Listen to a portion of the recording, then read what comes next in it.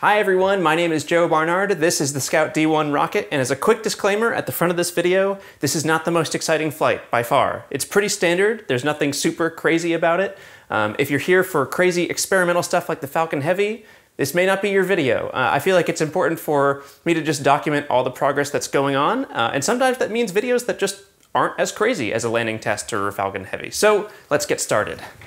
Okay, cool, so we're all set now. And I did mention that this isn't an exciting flight, but did you see it? Did you look real close? Let's play the launch again and see if you can see it.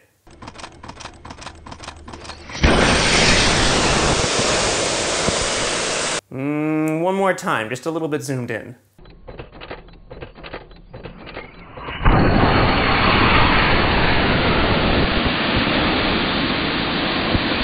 It's a deer. I scared the crap out of a deer on the launch field. I didn't even see it because it was so dark, but just so we're, get this out of the way, if you're a deer watching this right now, I'm so sorry. I really deeply apologize. I did not do a good job as range safety officer. Anyway, okay, apart from the deer, let's get into the actual stuff of the flight. So the motor was an Apogee F10. That's an ammonium perchlorate composite propellant motor, which is, for obvious reasons, more commonly referred to as just APCP. It's a great motor by Apogee Components. Again, this stuff is not sponsored, but it burns for about 7 seconds with an average of 10 newtons. And that got the rocket up to about 60 meters in height. For all the good things that the F10 is, it is actually kind of hard to ignite. So there's an igniter in this solid propellant motor, and as the chamber is coming up to pressure on the launch pad, it's very easy for it to expel that igniter without, supporting a full ignition of the propellant. And what that just means is basically we had a misfire, the sun got a little bit lower, it got a little bit darker out, and that's why it's so dark. So I mentioned earlier that the rocket went up to about 60 meters above ground level, and this is great news because it means we crossed the Barnard line. Hey Joe, what's the Barnard line? What a great question. All right, so there's this star called the Barnard Star, or just Barnard's Star, discovered, or at least named after Edwin, is that correct? Edward Emerson Barnard. I'm sorry, Edward, I got your name wrong. The star is 5.958 light years away from Earth, and so if you move the decimal place once and then turn it into meters, you get 59.58 meters. So I can't cross the Kármán line, which is the official line of space, with any of my rockets. I need some other line to shoot for. So we just got above the Barnard line of 59.58 meters. Okay, so all memes and jokes aside, we've got a couple of questions here. So first, why did the rocket tilt over when it launched? You'll notice that it was pretty stable, yet it was not at an upright orientation, but rather pitched over as it, just continued upward. So there's actually an interesting reason for this, and I've mentioned this in a couple of different videos, but we have to look at how the signal flight computer actually obtains orientation measurements. We won't go all the way into the weeds here because it gets real boring real quick, but essentially what we do is we resolve pitch and yaw on the vehicle by looking at the gravity vector on the accelerometers. And what this basically looks like is you just look for where gravity is pointed on all 3 axes. However, these are little MEMS accelerometers, which means they're very tiny. The whole sensor package with the accelerometers and gyroscopes can fit on the tip of my index finger. So because these accelerometers are pretty sensitive to changes in temperature and just different environmental factors, let's give a hypothetical scenario where your apartment in Nashville, Tennessee is 70 degrees and you calibrate the accelerometers inside there, and then you bring the rocket out to the launch site where it is 40 degrees or something that's much less than 70 degrees. That's essentially where all of this error comes from. So while the vehicle is on the pad, it thinks that it's not quite upright. However, this alone is not quite the problem. To better understand where this little error comes from, we need to take a look at the guts of the system, the Signal R2 flight computer. We'll start by booting up the computer here.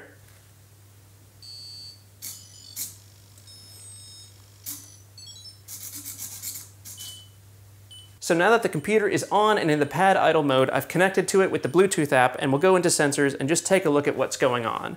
We have our accelerometer measurements, we have our gyroscope measurements, and our orientation measurements coming in live. So the vehicle understands itself to be pretty much on course at about 0 by 0 on the X and Y axis off the launch pad. And just to get everyone familiar, if you aren't already, I do this about 1,000 times a day, but we'll simulate a fake launch profile here. So here we go, 3, 2, 1. Okay, cool. So we're in the thrust vectoring mode now, and if I tilt the computer one way or the other, it tries to correct for the orientation of the vehicle. And so we'll just demonstrate this a little bit. I'll jerk it down to simulate burnout. There we go. And we're going to finish out the profile here. Sometimes it takes a little while for safety reasons. There we go. So now we're moving the data from the flash chip to the SD card for easier access when you get the rocket back on the ground. And in just a second, it should finish. There it is. Great. So I'll reboot the computer now, and we'll demonstrate something else here.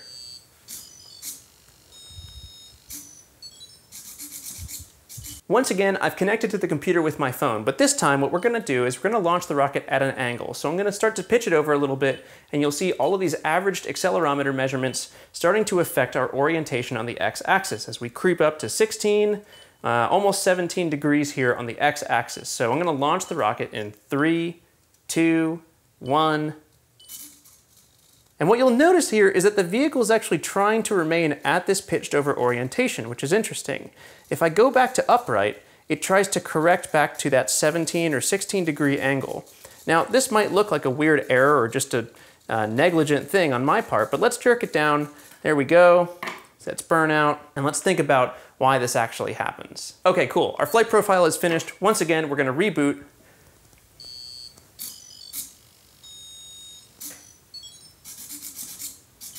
Okay, great. Let me connect to it with my phone here. So once again, I've connected to the computer with my phone, and instead of going into the Sensors tab, we're gonna go into the Thrust Vectoring tab. And what you will see is there's this little bit of text that says course correction. So what is course correction? Well, if the rocket launches at an angle, you might want to have it correct back to upright as it's ascending. This is helpful if you're launching on like a windy day and you wanna try to counteract that wind or things like that. So course correction fixes that. However, it's not turned on, which means that if you launch at an angle, Signal is going to try its best to hold that course. And it knows that angle because of those accelerometers on the launch pad. Now we're almost home here. Let's just demonstrate what course correction does. So here we go. I'm going to turn it on. Course correction is on now. We're going to go back into sensors. I'm going to pitch over this vehicle just like last time. We're going to let it average out for just a little bit. Give it a second or two. And okay, great, we're at a seriously pitched over angle. I've set the course correction rate at about 20 degrees per second, and I think I set the start time at about 3 seconds after launch. So we're gonna launch the rocket, and once it hits about 3 seconds into flight, it's gonna start to make little correction maneuvers to try to get the computer pointed back upright. So here we go, 3, 2, 1. Okay, so it's holding the course, and then we're slowly starting to correct. We've got a gimbal angle, and as I turn the computer back to upright, there we go. So now the rocket is traveling straight up again, and if I were to have it be at that pitched over angle, it wouldn't like it very much.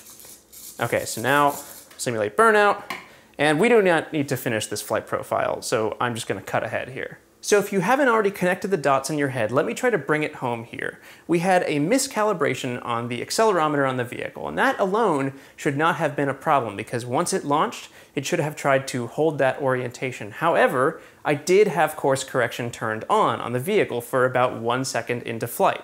And that is kind of where we see that pitch over once the vehicle launches. So the course correction actually worked against the purpose of itself.